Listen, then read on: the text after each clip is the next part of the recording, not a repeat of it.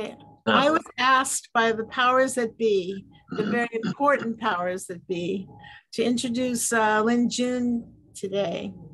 And nothing would give me greater pleasure than introducing Lingjun because she's one of the most remarkable scientists I've ever had the privilege to work with. And I first met Lingjun when she was asked by her then PhD boss to do some work with us on MALDI, on STG ganglia cells. And then Lingjun came to the lab for a very short postdoc before moving on to her own independence. And Lingjun, as you all know, has pioneered new techniques for analyzing neuropeptides. She has done a phenomenal amount of work characterizing the neuropeptides in crustacea and other animals, and probably every animal known to person along the way. And what I've always admired about her is she's invariably cheerful. She's extraordinarily hardworking, and somehow that she maintains her cheerfulness, her responsibility, and her attention to detail while being extraordinarily prolific and productive. And so she's, to my mind, one of the most remarkable scientists I've ever had the privilege and happiness to work with. And so Lingjun, go for it. She seems to have disappeared, but I don't see her. She was here. How about right now? Go, yes, now you're back, and now you have to share your screens. No, I don't see my PowerPoint for some reason. But we saw it before. Yeah, right. Yeah, okay. Finally. I don't know what's up with that computer. I'm so sorry. It was showing here. Well, what you'll see in Lingjun's background, I can tell you, is summer in Wisconsin. So it just gives you a sense of what we can all look forward to while she hunts. She did show us her screen before. Can you see my screen now? Yes. Okay. There you are. All right. You can see me and can see the slides? I can see your slides, which is most important. All right, great. So Eve, thank you for that so generous introduction. And also thank you, Nellie and Smita, for organizing this event and also for giving me this opportunity to share with you some of our work. This is actually a community that I really draw a lot of inspiration for our research. I thought I would start out with a minute brief introduction of our lab. So we started back in 2003. So far, we have graduated 54 PhD students.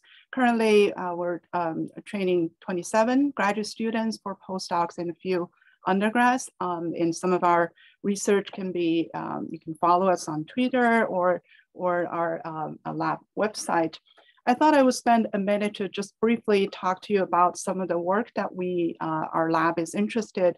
We started out with actually a crustacean lab doing a lot of method development like Eve was saying.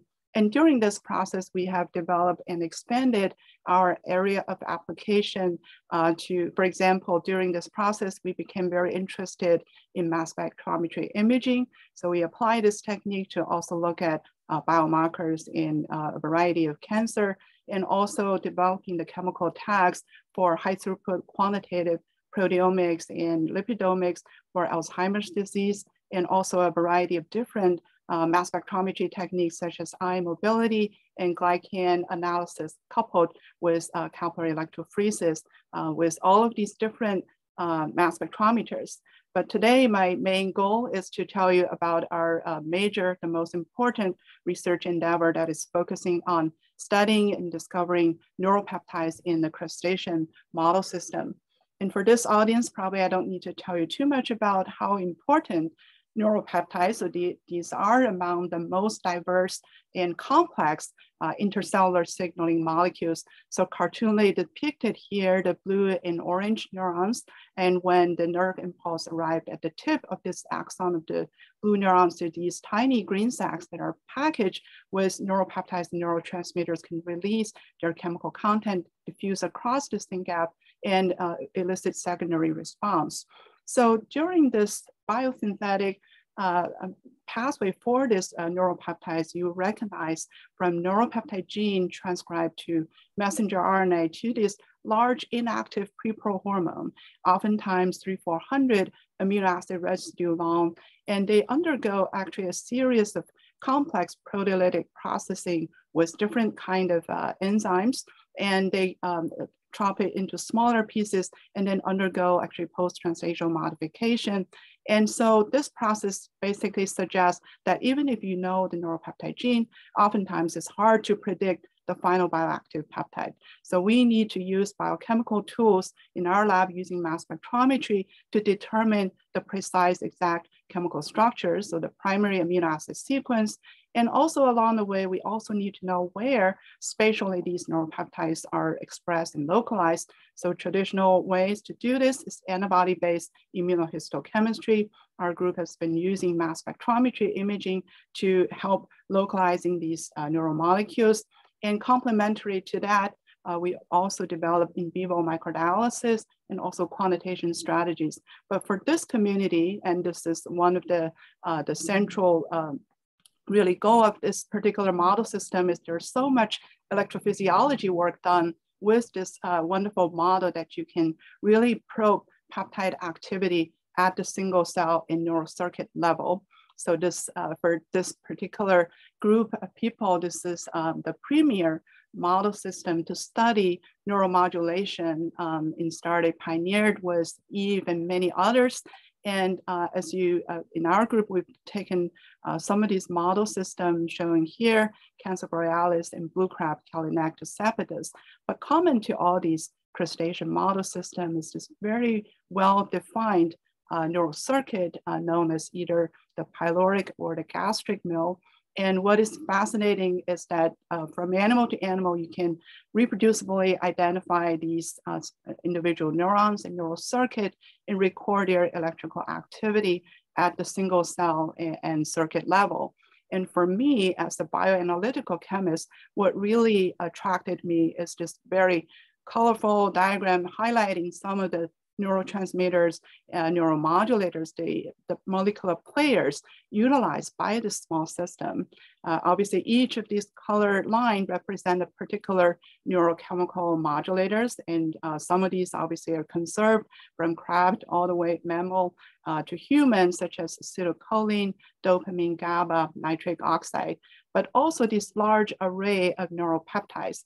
And many of these peptides are previously identified using antibody-based approach and may not have the exact chemical structure for the endogenous peptide structures.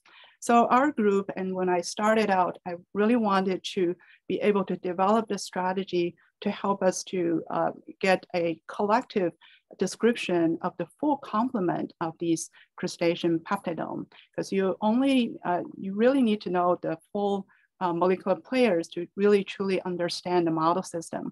Obviously, this is a wonderful model, and this is just highlighted from some of the earlier work in this community where, with the very same neural circuit by different neuromodulators such as serotonin, dopamine, or these different verapamide peptide, cardiac active peptide, red pigment concentrating hormone, you can really reconfigure and generate vastly different functional output. So this is a wonderful model to, you have very well characterized network, well-defined physiology.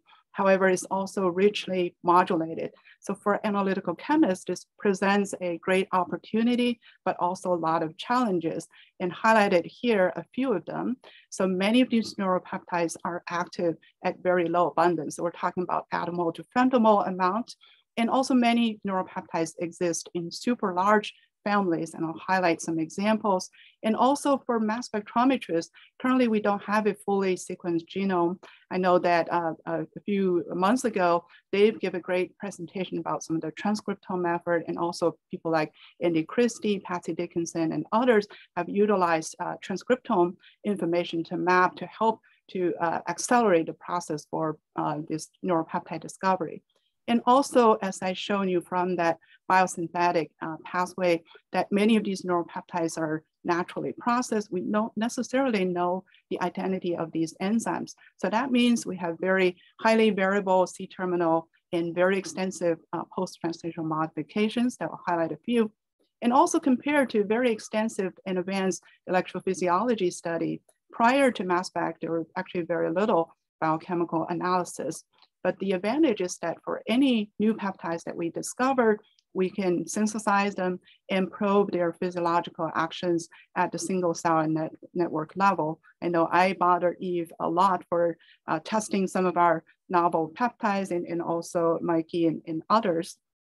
So since this talk is going to show a lot of mass spectrometry data, instead of showing you all these different fancy mass spectrometers, I thought I would actually just kind of summarize some of the key information that we can obtain from mass spectrometry measurements, especially in the context of neuropeptides. So there are really two levels of information that we're getting. One is the mass to charge ratio. So these are getting the intact molecular weight or mass of peptides. And the other information is through so-called tandem mass spectrometry, so MS, to fragment these peptide backbone along this backbone to generate sequence-specific fragment ions we call de novo sequencing. So highlighted here is one example. It's a mass spectrum, like an artificial mass spectrum. And let's say that we're interested in this red peak among this mixture. We can isolate this and subject this precursor ion to low energy collision-induced dissociation. So showing here is one generic peptide structure. So we can primarily, this low energy CID cleave this COMH amide backbone and generate the fragment ions either retained at the amino site, so that's so-called B-type fragment ions, or the charge retained at the carboxy site is so-called Y-type fragment ions. So if we're lucky, we get a consecutive ion series, so the adjacent peak correspond to a mass difference of a single amino acid. So here we can read out amino acid sequence, essentially like a gas-phase Edman degradation. So with that general information in mind, over the past decade or so, we have developed several sampling strategies to help us discover neuropeptides. And two of these are direct tissue analysis or in situ analysis, where we could start out with animal dissection, isolate specific ganglion of interest, put them on a metal plate, encode it with matrix, and then we can irradiate with laser beam to generate this kind of a molecular fingerprint. And each of these correspond to putative neuropeptides. And if we desire higher spatial information, we can, for example, here we can section a crab brain and code the section with uniform layer of matrix, and then just raster the tissue across a fixed laser beam at each XY position. And then you generate this kind of an array of mass spectra. And for each of the M over Z, we can reconstruct an ion density map to call this mass spectrometry image. And complementary to this direct tissue analysis, we can also pull multiple tissue together, grind them up to generate this very complex chemical soup that's the neuropeptide extract. We can then fractionate them, run either multi-matrix assisted laser desorption, ionization, or electrospray where it generate multiply charge ions. This would facilitate the fragmentation MS that I just described. And based on this, you can get the peptide sequence and perform, for example, RT-PCR to pull out neuropeptide gene. In complementary to this tissue expression analysis, we're also doing some of the microanalysis to look at what's being released. So with that first approach was the direct tissue profiling.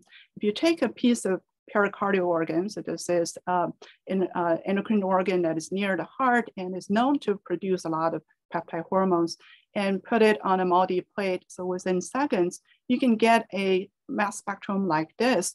And because we're using high resolution mass spectrometry measurements, so these actually allows us to resolve very clearly some of these overlapping isotopic clusters to allows us to assign these different peptides based on their calculated molecular mass. So that's suggesting that when we know the peptide sequence, we can calculate the mass, the theoretical mass, and use the experimental match to match the accurate mass measurement.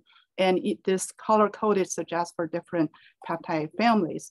However, a lot of the other times that we don't know the sequence, so that obviously presents some challenge to de novo sequence to discover novel neuropeptides. As I mentioned, that we don't have a well-defined genomic sequence or database. And also many times the tandem mass spectrum could be very complex.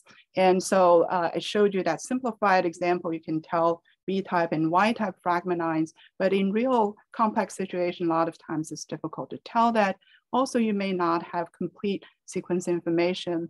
And on the other hand, also the presence of isobaric amino acid residue. For example, 2-glycine would weigh the same as a single asparagine, or glycine-alanine combination would be indistinguishable from a single glutamine or lysine. So to solve that sequence ambiguity, a former graduate student, Chang Fu, has actually used this very simple chemical derivatization approach, formaldehyde labeling that's widely used. And so the idea is to have formaldehyde to react with primary amine of the peptide. And this will form a methylaldehyde after partial dehydration to form the sheath space. Under reducing reagent, this would actually form a more reactive secondary amine that can pick up another formaldehyde to form that dimethylated product. So the end result is basically all the N-terminal fragment ions would have this 28 Dalton dimethylation mass shift.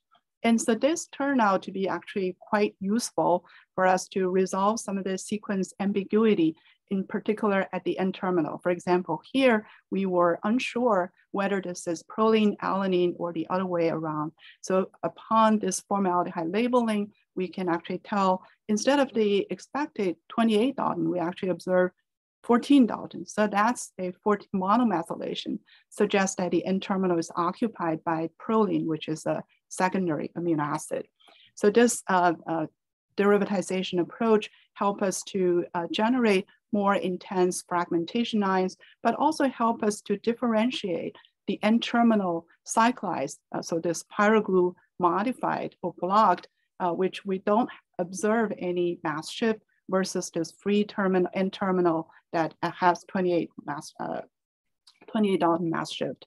So this simple derivatization help us to actually de novo sequence a lot of these neuropeptides.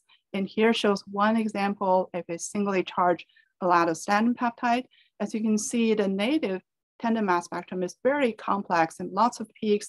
And even if we use the computer software, it generates all these actually false positives, the wrong sequences. But upon performing formaldehyde labeling, you can see actually much simplified spectra to the point that we can do de novo sequencing. I also want to point out here, we introduced the light and heavy version, so deuterium version of the formaldehyde. And this turned out to be later, would be useful for us to do also relative quantification when we do a peptide comparison. So with this simple chemistry, we were able to actually discover a large number of novel neuropeptides, and all of these sequences highlighted in red are new sequences, new peptides that we discovered using this chemistry. And I just want to, again, to point out some of these conserved sequence motif, FLR alphamide and allostatin peptide, over 30 different isoforms. And so with the similar chemistry, we were able to look at some of these, for example, Cancer borealis to expand our neuropeptidome, and lobster Homarus americanus, and also the blue crab Calanactus sapidus using this similar approach. And so then we want to also look at some of these tissue-specific expression of the neuropeptide. And so here are some of the peptide distribution based on the brain and also pericardial organ, sinus gland, and thoracic ganglion for these different peptide families. And here is our favorite STG, esophageal ganglion, OG, and COG, again, with different neuropeptide families and some of the isoforms. So with this, we look at the blue crab. And to further improve our identification or the coverage, we've been using both the derivatization and also two-dimensional reverse LC fractionation to improve the coverage. And this is the Venn diagram is just showed the overlap of the neuropeptides between STG, COG, and OG. And so this allows us to map, in a sense, all these different neuropeptides, categorize them into 17 well-defined peptide families. And some of these are showing that here is the different isoforms that belong to a particular peptide family. And also these showing some of the unique peptide isoforms. So these numbers in parentheses showing the different isoforms that are unique for a particular tissue in the blue crab. And just to, again, showing how we actually perform these identification based on different consensus peptide family. So A-type allatostatin peptide, we have a YXFGL amide or RF amide, B-type allatostatin peptide, a tryptophan, 6 variable amino acid residues in tryptophan amide, and also orchokinin peptide. So these are just looking at the previously identified peptides. So in order to identify some of the novel new peptides, we rely on increasingly more some of the software that has become available. For example, here, based on the MSMS, we can generate these kind of tandem mass spec fragmentation. And if they match the database, we know this belong to the known neuropeptide. If they don't match, and then we can actually try to look for these sequence motif and also look at and calculate the average local confidence score. If it's greater than 70%, we then assign them as putative novel peptides. So these are some of the examples. This work was done by a former graduate student, Sheila Liu. For example, here we can identify one of the novel peptides in pyrokinin peptide that falls in this sequence motif, also have a very high ALC score, and the bottom shows an example of the RF amide. So obviously these are just looking at the peptide identification. Another layer of the complexity for neuropeptide signaling comes from post-translational modifications.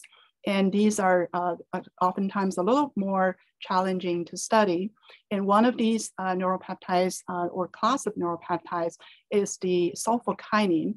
And this is a crustacean version of the, similar to the homolog of the CCK. So the tyrosine sulfation showing here, oftentimes it happened actually at low abundance and is also very labile. And this was actually previously suggested by, predicted by Patsy Dickinson and Andy Christie by just mining the transcriptome in that case. And they've then predicted the lobster version of this sulfokinin, and then they show actually it has the increased frequency and amplitude for heart contraction. However, here we actually using mass spectrometry-based approach to identify this sulfokinin peptide. And so we've also done some work for this in the rock crab. And so as we know, for this community, probably people know that actually back in 1990, Gina Terrigiano published a Nature paper to suggest that the CCK-like peptide is actually increased and elevated in the hemolymph after feeding in the lobster. And they also show the increased gastric mill activities. However, for a long time, this peptide has not been actually sequenced or identified. So later on, this has been seen extensively in the insect species. However, it was only predicted sequenced in crustacean. There are probably 2 work in the shrimp.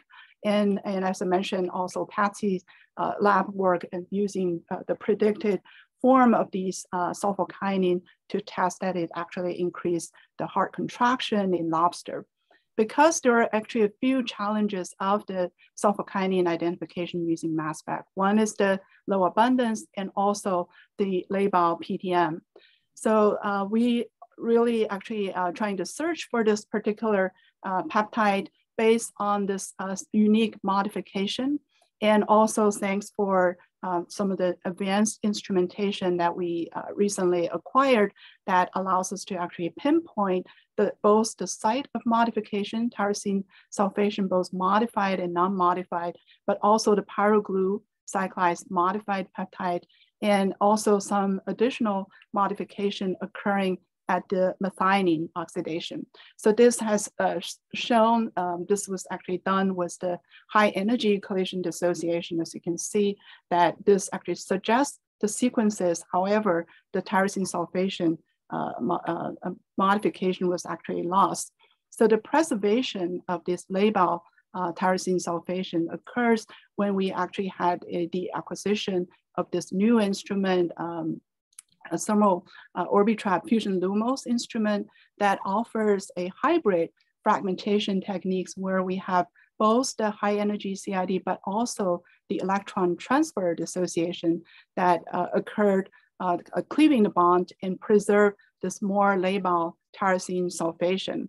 As you can see here, not only we see this B and Y type fragmentines, but also we can see the C and Z fragmentines where we can preserve this modification. So we can unambiguously tell where this modification occur. And as you can see, we got two different versions of these sulfokinin. So the other modification I want to spend a couple minutes to tell you about is a very recent modification that our lab become very interested is the glycosylation. So as some of you probably know, the glycosylation is among the most ubiquitous and complex modification in protein post-translational modification. And it can come with two different versions. One is happening at the asparagine, this N-link glycosylation, or it can also happen at the serine-threonine, so-called O-link glycosylation. And this, depending on different monosaccharide, it can come with different combinations and also linkage pattern. So it really actually has a lot of chemical complexity and diversity. And it, in terms of the bioactivity, this could activate receptor and also involved in signal transduction, molecular trafficking. However, their modification in neuropeptides is actually very recently being explored, in part because these modifications, as mentioned, is very diverse and also present at very low abundance. So that means it requires actually enrichment strategy to help us to see them. And also these glycosylated modified peptides are having lower ionization efficiency. So in order to combat that, besides the enrichment strategy, we've also been exploring some of the more advanced fragmentation techniques. So showing here is the example of a glycopeptide. As you can see, there are a number of these different glycans attached. So with the traditional high energy CID fragmentation, we mainly actually break these peptide bond and also these glycans, so without preserving some of these site of modification. However, with the hybrid electron transfer higher energy fragmentation, we can break this peptide bond while preserving these more labile modification glycan site. So this, so for this, we have actually explored several different fragmentation strategy. One is so-called stepped collisional energy, HCD. So that means you sequentially increase the collisional energy, and also using this oxonium ion. So when we have a glycosylated peptides, it can have these diagnostic ions that can trigger the ETH-CD fragmentation, allows us to get the sequence information. So with all of these a lot of the hard work behind, and I skip a lot of the technical detail, I just want to present this one kind of a summary diagram done by Ashley to really review some of the diversity of these glycosylated neuropeptide in the Cancer borealis crabs. And what you can see here So she actually plotted this into different neuropeptide families. So the inner circle that represents different neuropeptide families. So far we found 11 neuropeptide families have actually these type of glycosylation, and 41 of these having this neuropeptides showing this glycosylated, so this middle circle. And then the outer circle shows the different glycoside. And you can see there's both N-linked and O-linked glycosylation site. And so altogether, there are also 48 different glycans. And so some of these at a single site, you may have multiple glycans. So all of a sudden, this actually create, for example, 139 total glycosylated neuropeptides. So that really adds another layer of chemical complexity or diversity. So I just kind of summarized that, I presented a lot of these different identification and characterization. Lingjun, can I stop you for a second? Sure. If you go back to the previous slide, has anybody looked at the physiological action of any of these glycosylated peptides? Not yet. That's one thing that's why I'm presenting to. So this is very new. We found some of these glycosylated neuropeptides we would really like. So I would say in the mammalian species, there is one group, Robin Polt at University of Arizona. So they've actually looked at some of these glycosylated peptides that promote rat feeding.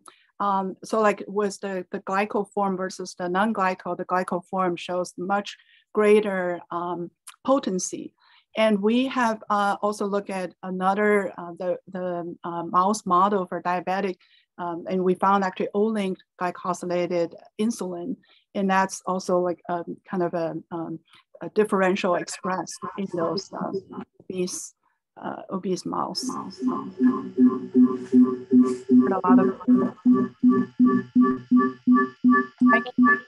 Okay, somebody has to share. Yeah, okay. Okay, we can come back to this, but thanks. Lingjun, you there?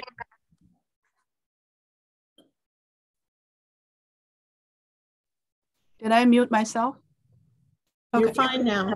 All right, okay. Yeah, I guess I was muted by the host. Okay, all right. Lingjun, before you go on, I have a question about the glycosylation as well. Yes, please, Mikey.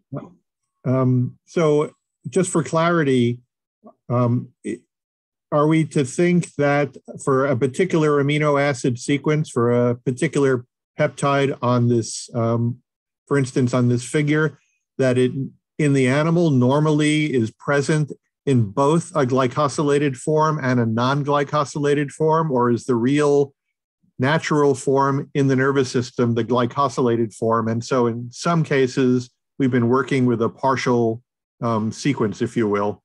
Yeah, that's a great question. So far, a lot of these we found both. So as you know, most of these neuropeptides previously we found was non-glycosylated. We already found many of them. But then, for example, some of the B-type allostatin peptide, we found like the N-linked glycosylation happening at some of these asparagine residue, and also some of the serine threonine residue that we found the O-linked glycosylation. So I think that it's also important to try to perhaps quantify the non-glycosylated versus the glycosylated form. But this is a very kind of a recent discovery. So we found these peptides, and then we want to see, what's the relative abundance and the ratio. And certainly, like what Eve was saying, that it would be very nice to look at the functionality of these different glyco forms. And what about their stability in hemolymph? We haven't looked at a hemolymph, so this was all done in tissue. I think that would be very interesting to look at, because for the insulin, O-linked glycosylated insulin is actually known to increase the stability of these insulin. In fact, some of the pharmaceutical companies artificially actually install the O-glycosylation, for example, at the B chain of the insulin to increase the stability or the half-life. Okay, thanks. Yeah. Thank you for those great questions. All right, so to kind of summarize this part, I hope I've demonstrated to you that, we know that the small system is using a lot of these neuromodulators, neuropeptides.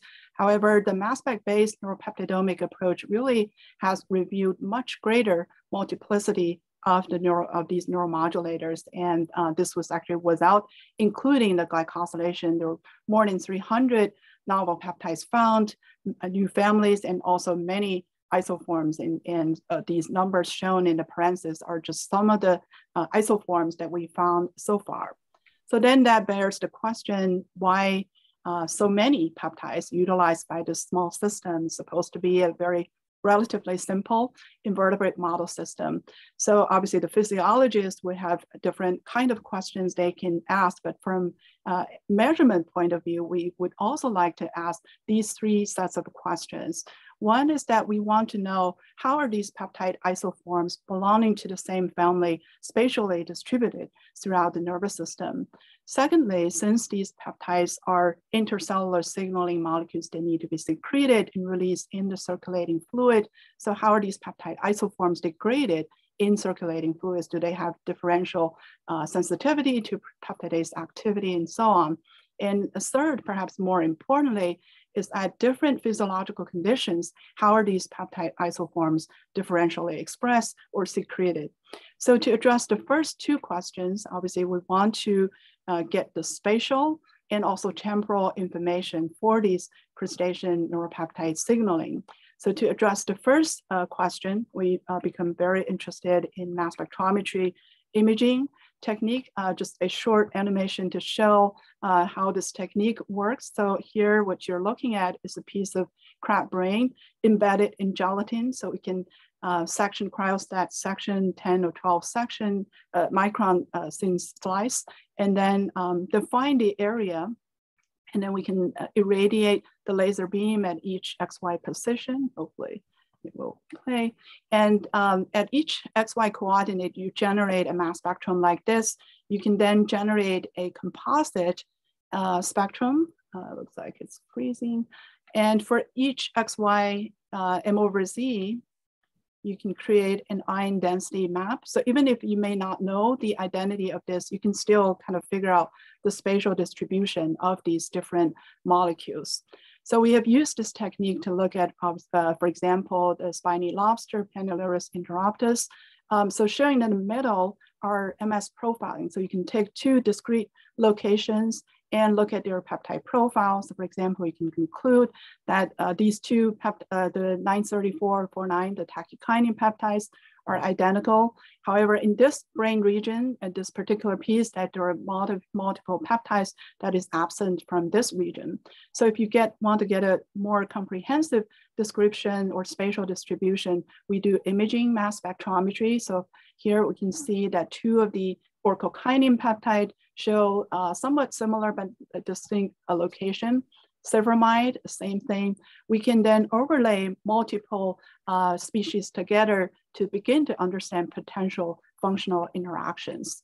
And here's an example of applying this to look at the STG. So here, we can use this to look at, for example, phospholipids in the nerve region, and also tachykinin, some of these R-alphamide, and also the elatostatin peptide, B-type elatostatin peptide, another orchokinin peptide.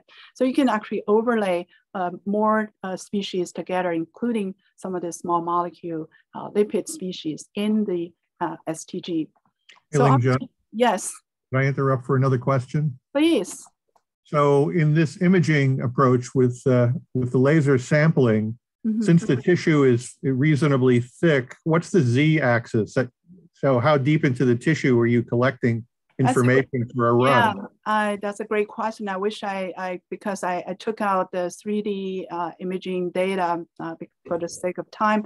So this, for here, we're basically doing every 10, 12 micron. So you can do this along the Z-axis. Previously, we published 2009 paper a 3D for the brain image, you can do like a sequential sectioning. So then you can get this kind of a depth or Z dimension Cool. for some of the peptides. Yeah. Great. Mm-hmm. Thank you for that question. So, so far what you've seen, these imaging experiments is largely based on accurate mass matching. And we know that for the brain tissue or any tissue that's very complex, so we would like to get some more structural information to do MS-MS. So here we rely on a different type of instrumentation. But before going that, I want to just spend a moment to tell you a little bit about our method development in terms of workflow for introducing this washing step to improve the detection of neuropeptides from this marine model organism.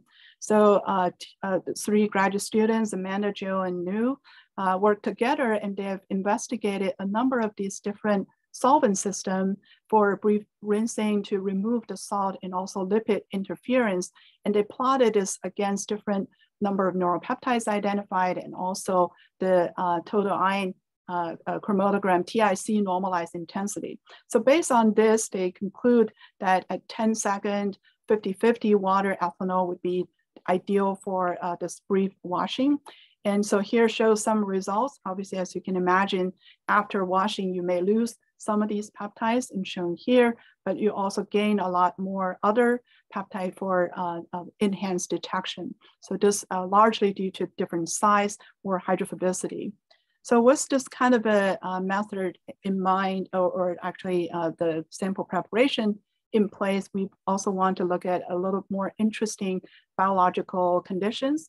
And one of the conditions that we chose to look at is the different environmental stress, the hypoxia versus the hypercapnia, where we can bubble nitrogen to expel the oxygen in water and to create this kind of different level of hypoxia, mild or severe hypoxia, or bubbling carbon dioxide to create this kind of a ocean acidification type of condition to look at basically how these different neuropeptides spatially distributed. This work was led by Amanda. So you can look at here, these different conditions and also different neuropeptides. In particular, we're targeting R-alphamide isoforms. As you can see, some of these different peptides are showing downregulation after different level of stress, and others show upregulation. And this is, again, another way to look at some of these neuropeptidome response to environmental challenges. So next, I want to tell you about our effort of trying to get more chemical information or structural information from these imaging experiments. So again, this is our workflow after animal dissection, tissue cryostat sectioning, and then we spray coat the tissue with a matrix using either automated TM sprayer or early on was the airbrush. And then with this hybrid instrumentation where we have the multi-source with the linear ion trap and also with high resolution Orbi traps. So this allows us to perform this so-called multiplex MSI experiment where we can define the raster step like 150 micron and then nest it with smaller spiral step like 50 microns. So here we can do 1 full MS followed by 2 to 9, so 8 additional steps of targeted MS. So as I mentioned, one of the challenge for mass spec imaging was only rely on accurate mass matching, or this targeted MS, even though it can give you structural information, is slow. So we want to do this kind of a data-dependent acquisition or more automated fashion. So the idea is to sample, for example, the top 3 most abundant ions and perform MS. And so for this type of experiment, you probably recognize that we need to have actually better precursor ion selection efficiency, because in the brain, if you just base on abundance, then oftentimes you're dominating with these phospholipids and you're not going to see these neuropeptide signals that kind of buried in this region. So to circumvent that problem, we have developed a pseudo gas phase fractionation techniques where we can divide these mass range to 3 different segments. So for example, here we can do full MS followed by 2 MS, and then do another so that to ensure that we sample these low mass region and so on. So this allows us to basically generate a more comprehensive coverage for our peptide signal range. So here we apply this to look at a COG sample section, and showing on the bottom are 3 representative neuropeptide signals, tachykinin peptide, ochromyotropin, and the cifermide, and their ion images with both the accurate mass measurement, but also in the bottom, there are sequence-specific fragment ions to really support the identification. And the top is basically showing the overall results of these identification, again, color-coded with different family members. So to kind of summarize this part of the work, we've used this multiplex data-dependent acquisition MSI method to allow us to localize and identify these peptides at the same time. This pseudogas-based separation helped to improve the precursor selection. And also this enabled us to de novo sequence some of the new peptides. And showing here is one example of a new RFamide with the sequence coverage and also the MS images in the brain. So altogether from this, for example, 10 micron synthesized tissue, we can identify 18 novel neuropeptides. So besides neuropeptides, we are also interested actually in imaging some of the neurotransmitters or low molecular metabolites. And this creates actually a big challenge because MALDI, as you know, that we use actually matrix compound, and this could create extensive interference because in the low mass region. And the other challenge comes from the low ionization efficiency from these neurotransmitters. And so to address this challenge, we've actually followed one of the pioneer work from Pierre Andren's lab. They used this pyrrolium salt to basically derivatize the primary amine to install a permanent positive charge. So this would greatly improve the ionization efficiency. So here is a comparison between the matrix alone versus the derivatized tissue with matrix. As you can see, we were able to detect many more neurotransmitters such as GABA, dopamine, and some serotonin. And also you can compare our sample, the brain tissue section, the GABA on tissue MS2 versus the GABA standard. As you can see, they actually align pretty well. And then we can apply this to look at the images. So here again is the matrix alone. We can detect a few of these neurotransmitters such as acetylcholine, some of these lipid and amino acids. Again, with the derivatization, we were able to detect many more or image many more of these neurotransmitters such as GABA, some of the histamine, together with dopamine and serotonin and DOPA.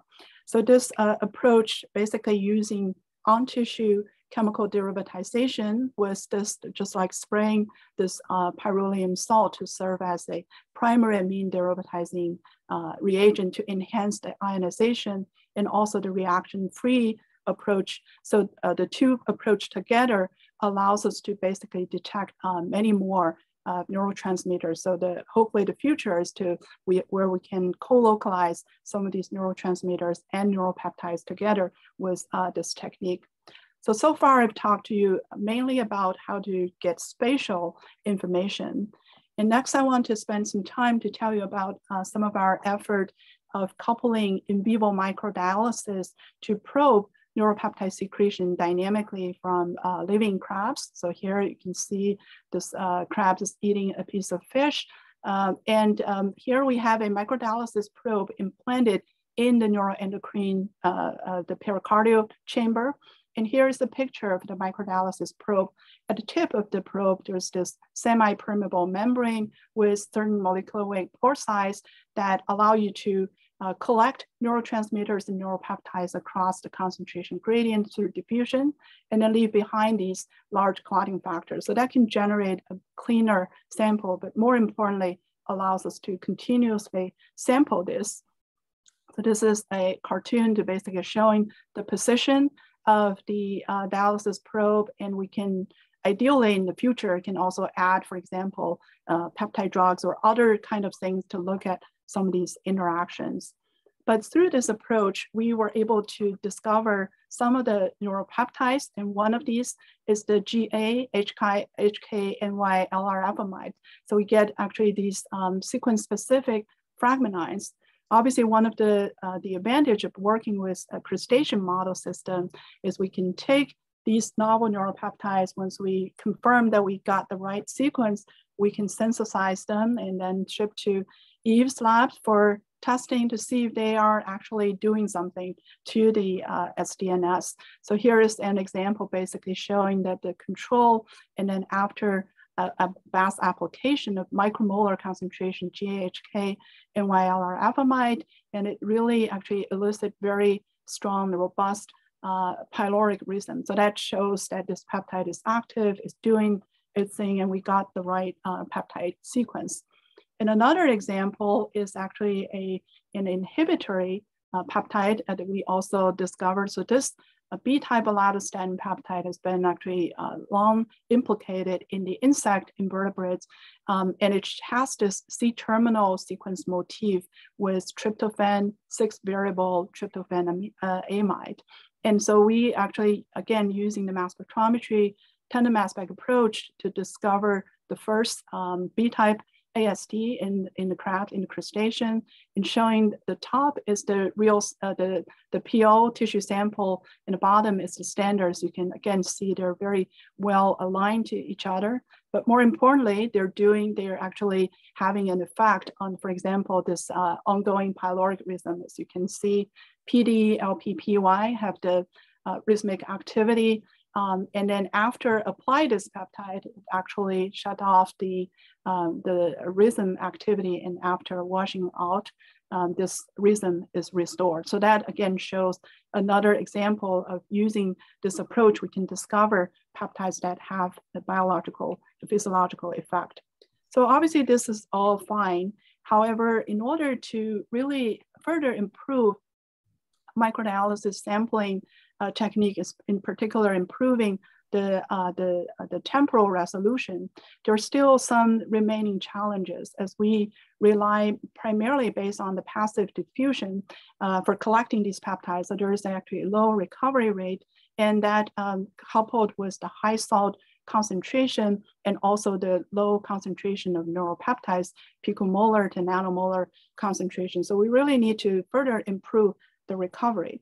So one strategy that we have been exploring is to use this so-called affinity enhanced microanalysis, where we can actually infuse some of these magnetic nanoparticles that would conjugate with the antibody that recognize particular neuropeptide family. So basically artificially increase the transport or the concentration gradient that allows us to have higher recovery rate to improve the sampling. So this is a comparison of using the in vivo affinity enhanced microanalysis versus no affinity reagent. As you can see with this using the formaldehyde antibody, that we were able to get actually much enhanced detection of some of these FLRFamide peptide. And so this is a picture showing our microanalysis setup. This work was done by two talented graduate students, Claire Schmerberg and Jidan Liang. So they were looking at, for example, the dynamic changes of neuropeptides during light and dark cycle, or the circadian rhythm. And very interestingly, they've actually found, for example, different patterns for different neuropeptides. And for CCAP, as you can see, when the light is on, there's actually a pretty sharp decrease of these peptides. And also pigment dispersing hormone. Initially, we have a spike in dark, and then after that, there is actually reduced expression, and then stayed at this low plateau. And then the red pigment concentrating hormone is showing a very interesting oscillating pattern for this. So again, some of these analysis, we want to figure out what's the physiological meaning. But obviously, we also wanted to apply this to look at, for example, involved in feeding through microanalysis. As I mentioned, this allows us to shorten the sampling time. So this would allow us to look at some of the more dynamic changes of neuropeptides. So here we're looking at FLR amide and YR amide before and after feeding. So in the remaining time, I want to also talk to you about some of our effort of looking at these peptide changes or comparative neuropeptidome study in response to food intake to feeding, because we know there are a lot of literature actually suggests neuropeptides regulating feeding and also trying to understand at the feeding condition how these peptide isoforms changing their expression pattern would be quite interesting. And I want to point out these line of research has been carried out by several generation of graduate students, starting with Ruibing Chen, Li Meihui, and recently by Kellen Delaney, and currently with Wenxin Wu. So here, the general idea is pretty simple. So we look at the fed or hungry crabs and then take out their central nervous system or neuroendocrine organ to extract neuropeptides. And then we want to use, for example, I mentioned the formaldehyde labeling, the light and heavy version. So this would generate a 4 Dalton mass shift for each of the peptide pair. So we can compare their relative abundance changes. And once we identify the changes, we can try to map their spatial distribution with imaging mass spectrometry. And also complementary to tissue expression, we want to look at their secretion or in circulating fluid or in the hemolymphs. So the early results, we basically take a crab brain, label them with the light and heavy formaldehyde from these two hungry and fed crabs. As you can see that there are a number of these peptides show upregulation such as ciframide, some of these alanine, orchokinin, tachykinin peptide, and several LR-FMide, but also many others don't show changes. And so we can actually take this, for example, 25 of these peptides and group them into several peptide families and plot them. And this was looking at 5 different animals. And another interesting thing to look at is how these neuropeptide isoforms change in different tissue, right? So that we also want to understand better the tissue-specific differential expression in response to feeding. So here, again, we're looking at brain, sinus gland, and PO. So for each of the colored dots represent a particular isoform, and the ratio is the fed versus unfed for different peptide families. And if we break it down to, this is looking at the brain neuropeptide sequences, we know their molecular weight, and we can look at some of these peptides show statistical significant changes and use those masses or M over Z as guide, and then try to do imaging mass spectrometry. So here are some of the earlier results. We can see their RF-amide that is localized in the medium protocerebrum region, and the tachykinin peptides is localized in the olfactory lobe region. And it happens to these 2 brain regions actually from earlier morphology study that is shown that it's actually sending projections down to the feeding circuit to innervate the feeding circuit. So that basically suggests that we can use imaging mass spec to learn more about the potential feeding regulation centers. So besides Cancer borealis, we've also looked at blue crab.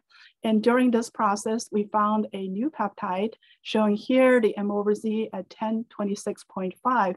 And it turns out this is actually another tachykinin peptide that was the tyrosine occupying the N-terminal instead of the alanine for the capterb. So we took this, do the de novo sequencing, and then we look at after feeding, as you can see that both of these, the tachykinin peptide, the capterb, and also the casterb show upregulation. And this result is also consistent with imaging mass spec. We can compare the unfed versus fed, the 934.49, and also the blue crab version, the casterb. So we then called Mikey, and Mikey's lab have taken these 2 tachykinin peptide and look at their physiological effect, and basically applied both of these tachykinin peptide to see their effect on the gastric mill. As you can see, the blue crab version, the calcium also activate the gastric mill rhythm activity, and they have actually similar degree of kind of activation for the captor. And showing on the right is both of these peptides also activate the pyloric rhythm activity of the STG. So that shows, again, we have these peptides shows biological activity and can activate the feeding circuits. So more recently, we have done more extensive looking at these different tissue-specific neuropeptide changes in response to feeding. So here we can look at, again, the brain tissue, the commissure ganglion, and we're looking at a number of these different peptides, and also the stomatogastric ganglion of several of these neuropeptide sequences. But it's very interesting to know that when we also look at the neuroendocrine organ, in particular pericardial organ, and also the sinus gland, we observe actually many more of these peptides actually show downregulation. And so that may suggest some of these peptides are secreted and released to participate some of these effects. So that's, again, another very interesting observation that we still trying to understand some of the physiological consequences. But one thing that I want to point out is that within these peptide family, different isoforms, some of these have up regulation, some has down regulation. Again, arguing that the importance to look at the isoform specific level of expression for regulating some of the feeding behavior. So besides some of these known peptides, again, we want to look at some of the novel peptides through this process, especially when the peptides show differential regulation, we want to do de novo sequencing. So one of the two examples that I highlighted here are, one of these is showing the cryptocyanin peptide, actually show upregulation, and also another LRFamide. And showing the bottom are two mass spectra. So mirror plot showing the top is from our sample, and the bottom is that after we determine the sequence, we can synthesize them, the reference standard, to show they actually really match their fragmentation pattern. But I want to point out that through this process, we were able to discover or de novo sequence more than 30 different new peptides from sinus gland and a number of these different tissue samples for these putative novel peptides. Obviously, we want to know, again, what they do for this, for the crustacean model system. So one way to assess these functional analysis is to maybe look at their effect on the cardiac neuromuscular system. So we learned this from Patsy Dickinson. So here, the two simple parameters that we look at is the cycle frequency and contraction amplitude. So we took these two new peptides that sequence. So Kellen took a trip to Patsy's lab and learned about this ex vivo heart physiology and preparation. So basically she can take these peptides and fast apply them, and after perfusion to look at and measure the amplitude and frequency change. As you can see that in both cases, this actually increased the amplitude of heart contraction. And for the LRFamide, it actually increased the frequency, but in the cryptocyanin actually shows a modest decrease or reduction of the frequency. But both of these novel neuropeptides show some statistical significant effect on the heartbeat. So that's, again, showing that we can utilize some of this approach to assess some of the physiological function. So complementary to the tissue expression, we're also interested in looking at what's changing in the circulating fluid during the feeding. So here we are taking the hemolymph from unfed or immediately after feeding, 15 minutes, 1 hour, and 2 hours after feeding, with this mass spec workflow to both discover and also quantify some of these peptides. So this shows some of the family distribution of different neuropeptides. As you can see, the unfed has a larger number of different peptide families, and then 0, 15 minutes. And here shows some of the peptides that are only present in unfed And here shows the peptides that are present at all different time points. And the number in this is showing the different isoforms that we were able to detect with this approach. So just one slide to show that with this methodology, we can actually pinpoint some of these different peptides, such as ASTA, R-alphamide, or this crustacean hyperglycemic CPRP-related hormone, orchokinin, and so on. So we can actually map their dynamic changes during feeding process. So in the future, we would like to actually correlate with what Mikey has been seeing. So Mikey's lab has recently published a very interesting article where they look at the feeding state dependent modulation. Obviously, they took the unfed and fed humulins and put it on the gastric mill to look at their physiological effect. So the general conclusion from their study is that only the fed, but not the unfed, actually have an effect for some of these the motor pattern changes. And this effect is also time point dependent. So I think in the future, it would be very interesting to correlate some of these modulation with the hemolymph hormone composition, in particular, corresponding to some of these time point studies. So those are some of the ongoing work.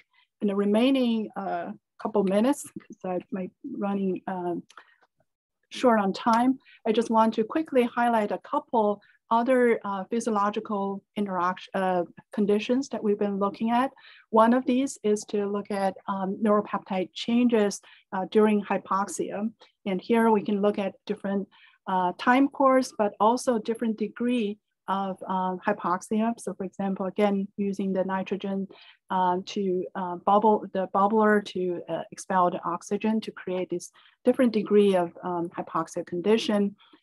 Here we can look at one of these conditions is to look at a 10% oxygen levels that's considered as a severe stress condition, and also the normal, the mild condition.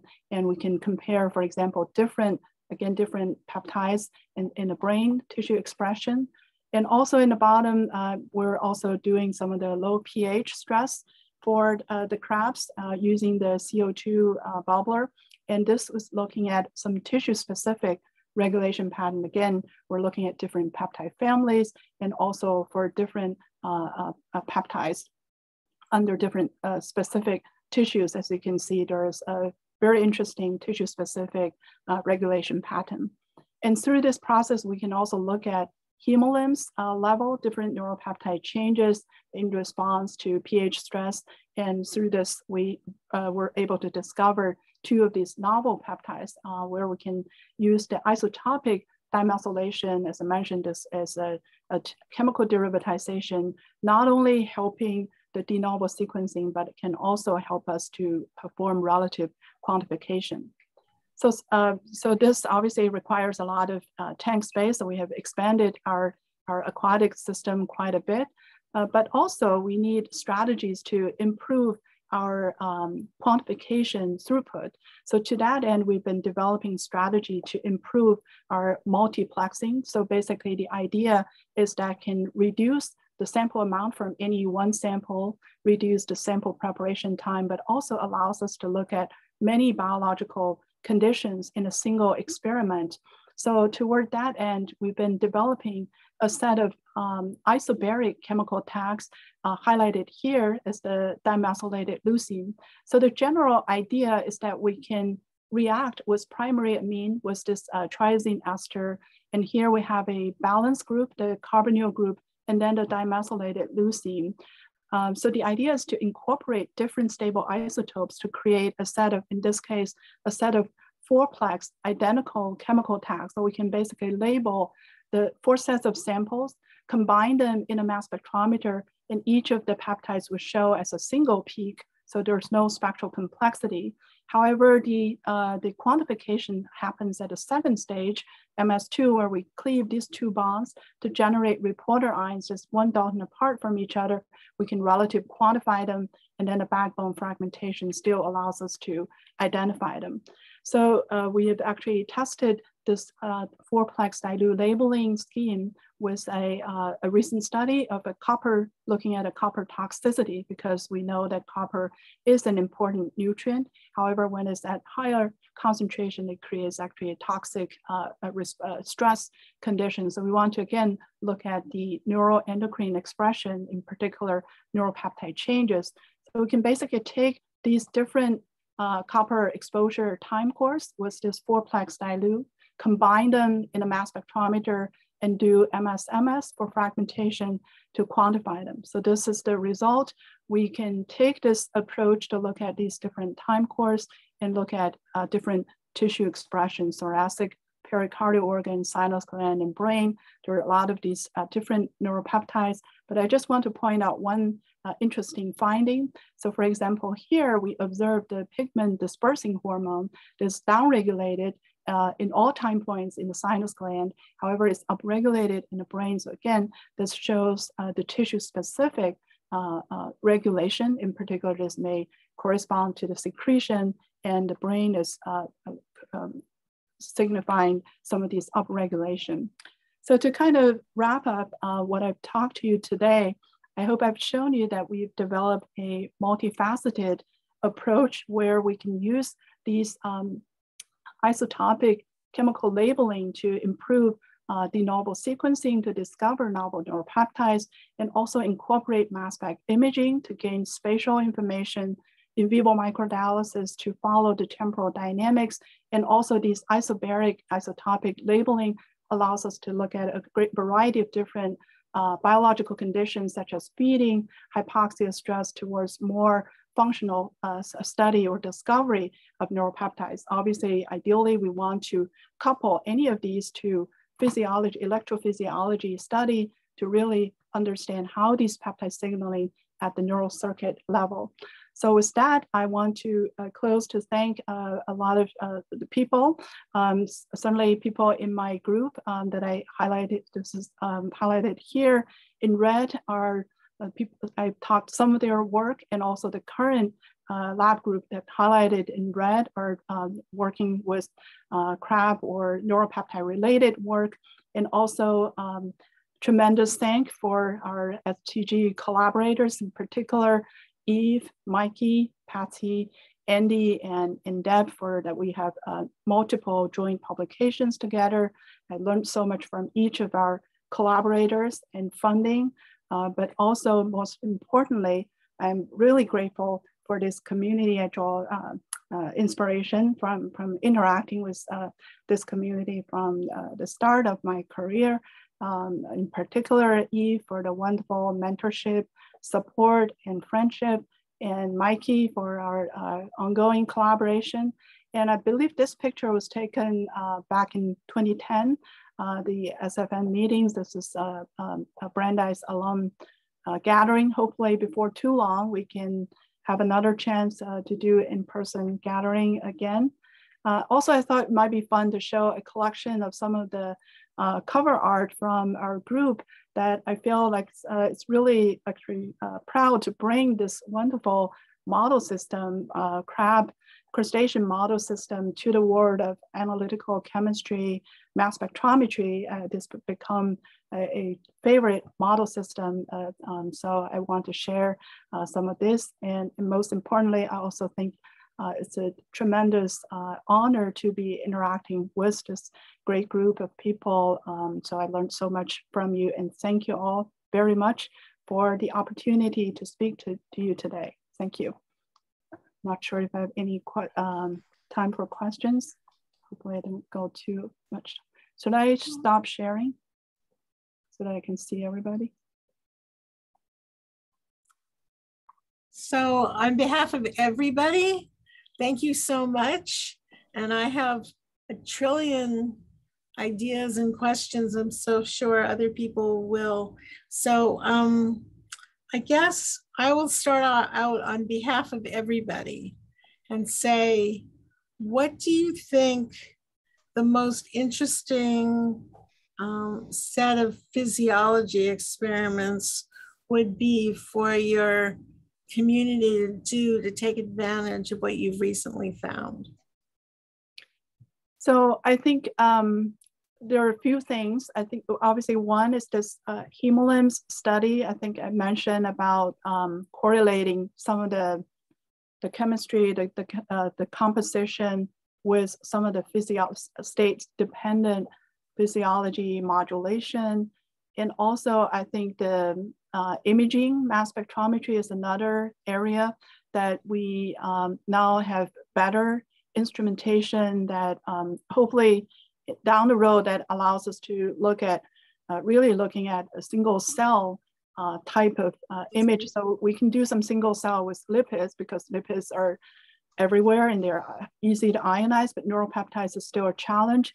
Ideally, I like to see, for example, some of these co-localization, co-expression of these neuropeptides and neurotransmitters in those kind of things. And then the other bigger thing, as I mentioned, is this glycosylated neuropeptides. It's very, very interesting. I would be very curious to see if it does, you know, like for example, for the STG, for these different system, neurocircuitry, what kind of, you know, activity that it can bring, or it, you know, it could be enhancing or have different type of effect. Yeah, and I guess the other thing in my mind is that a lot of these, I think the current physiology study is still one peptide at a time, and obviously in the animal, in hemolymph, just in general, they are constantly bathed with so many different peptide modulators and peptides. In this community, it's done a lot of work on, you know, figuring out convergency and all these different things. I'd be very curious to see even a collection of some of these, a panel of these different peptides, if it does anything different from like on is it a combined effect or is it like a separate effect on these neurocircuitry? But I think there are a lot of unanswered questions. So I think probably people have tons of questions for you. I'm going to have to leave in about 10 minutes because I have a phone call from Washington coming in. It's very funny. So, but everybody else can keep asking questions for the near-B, and you and I should talk soon because I have some ideas about specific things that we can look at. So you joining, Eve. This is a tremendous honor and pleasure to see you. Yeah, I always get so much great ideas from talking to you. Yeah. I see hands. Marie has her hand up. Yes, please. Thank you. Thanks for the amazing talk. I'm curious, have you looked at long-term, or has anything jumped out in terms of long-term, like annual fluctuations, any neuropeptides that are there in March and April, but not the rest of the year, or something along those lines? Yeah, that's a wonderful question. The seasonal changes, I think, and even just animal to animal variation, I think that's another thing that we want to look at. But I would say sometimes, you know, we see these peptide variability, whether this come from different batch or different seasonal. We haven't looked at too much of some of the hormone changes. I think that may be, I think would be very interesting to look at. But we don't have, I guess the short answer is we don't have systematic like a data to really support that. But I suspect that would have definitely play a role in some of the variation that we observe. Thank you. Okay, you have your Lingjun? hand. Hi. Yeah, hi. Thank you for the talk. Have you ever measured the release of neuropeptides in the STG after decentralization? I mean, is there any remaining, or do you have the resolution to actually detect that? Is there any remaining release once we actually block that STN? We all assume so, but nowadays we have fewer and fewer differences between the so-called intact system and the decentralized? Yeah, we have not looked at, I guess when I was in Eve's lab, we did a little bit, release a study, and at that time, the instrument sensitivity, and there are also some other issues, but now I think we might be able to look at some of the, I think that would be very interesting to explore. That's definitely something to, again, pushing the sensitivity would make a big difference to be able to see some of those. Yeah, that would be great. Okay, I'll write to you. Thank you. Yeah, yes, please. Yeah, you can send samples or something that we can definitely. Okay, let's talk about it. Yeah. Mike? I've got two questions, unrelated. Oh, I saw you there. I saw, okay, you're the beautiful crab, red claws. Yeah, my microphone's working only on one computer, but I want to look at the other computer because it's a bigger screen. All right. So question number one is something that continues to kind of boggle my mind is the ridiculously large number of isoforms of some of these peptides. Mm-hmm. And I was curious whether you or anybody else has found a comparable diversity in any non-crustacean nervous systems. That's a good question. I think from the degree that we have looked at, I would think crustacean has probably the largest number of these isoforms, for example, the elatostatin peptide and those, but rFamide in mammalian, but they actually categorize in several different bigger subcategories, so that may not seem as many, but if you look at all the rFamide, I think that the similar kind of complexity probably also occur in the mammalian system. Previously, it was not shown or suggested that, that level of complexity. I think that in part because of the analytical instrument and the methodology is not quite there.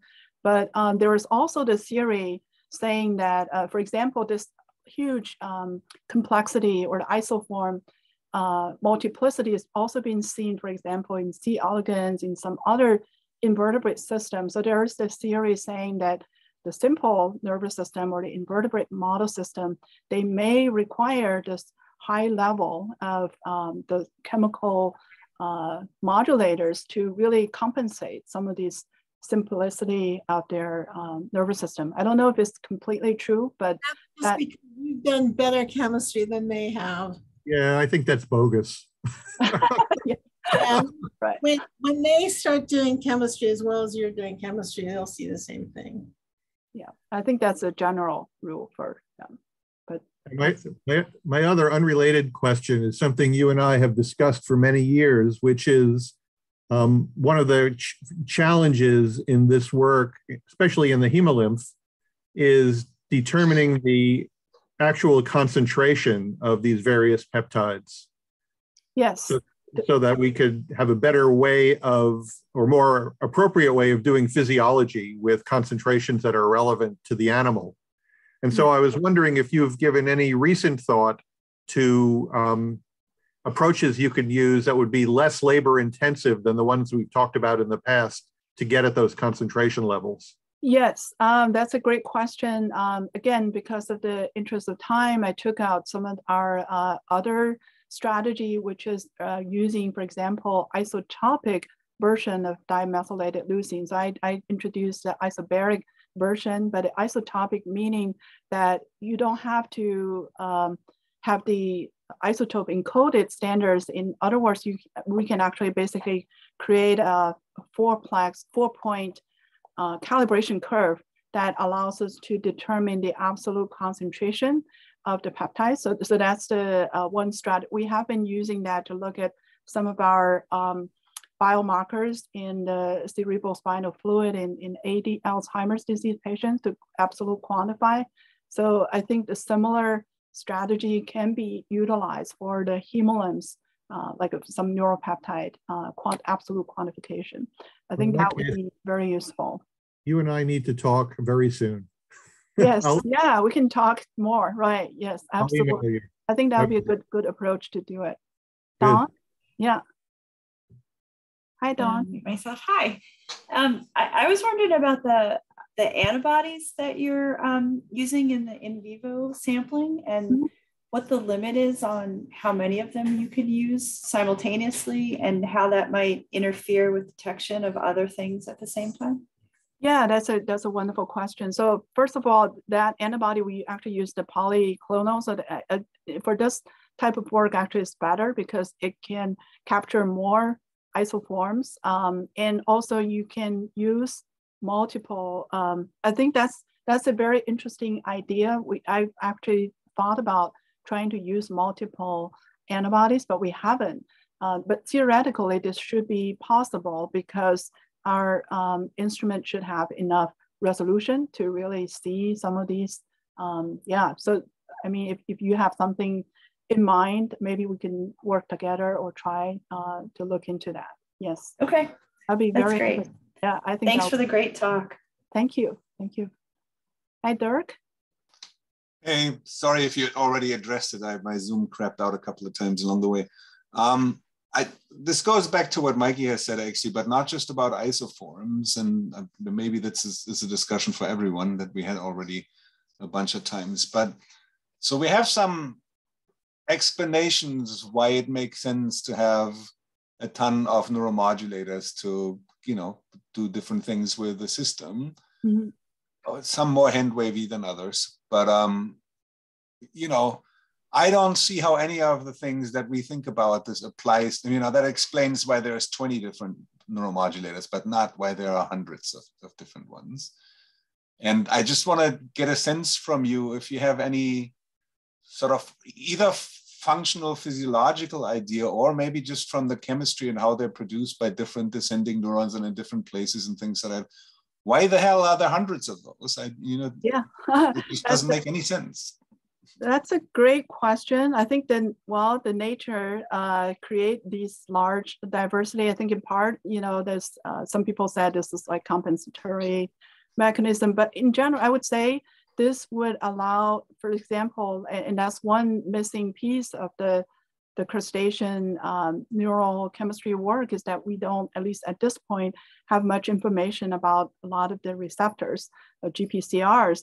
And the G protein coupled receptor, if there is a single type of receptor, and they may have these large variety of different isoforms, they bind to different affinity, and they can, I think in some way you can think about this is like a fine tuning the neural circuit to have, that's how you have this kind of a extraordinary flexibility or neuromodulation.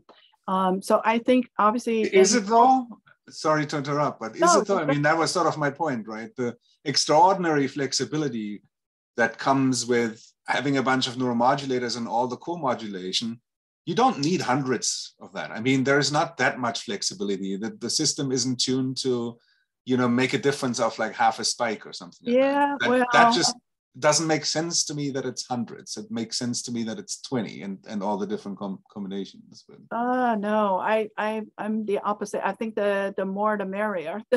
But I think how do I say that?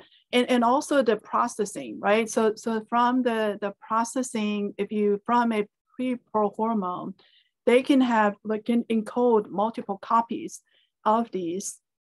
And sometimes one form, so they can regulate one form would have like a few fold more than the others. As we all know that this relative abundance is also important. There's like a certain threshold or these, and also for physiology, it's already known that you have different frequency of stimulation. There's a subset of these neuropeptides released. Some of these are like a higher stimulation frequency that you release this pod or versus the other. I think this does convey some, we're giving the animal the flexibility to do things, but I think it is real. It is, but again, trying to understand the functional consequence, it's an ongoing challenge, and that's part of, because then why you can ask for different conditions why you have these different isoforms, some are up or some are down regulated. They're doing different things. Some of these we probably don't have the tool or really the level of resolution to probe, because they could be at the single cell, or these adjacent neurons might be using a different subset of these modulators or neurotransmitters doing this thing. So there isn't even any hint that different isoforms have different affinities to the receptors or anything like that. Right, yeah. That's for sure, yeah. Thank you for that, great questions. That's something I, like to think about. It's frustrating. Keep us employed.